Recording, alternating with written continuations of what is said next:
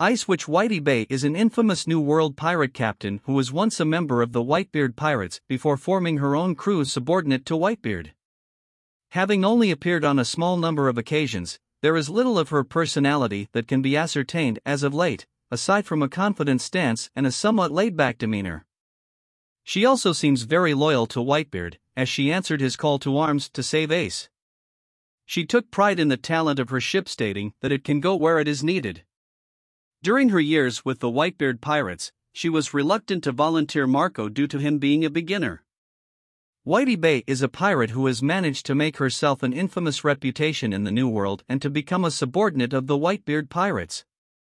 She is an experienced veteran, having started as a member of the Whitebeard Pirates during their early years before becoming a captain of her own pirate crew. In the anime, she is seen wielding a sword. Whitey Bay's pirate ship is an icebreaker.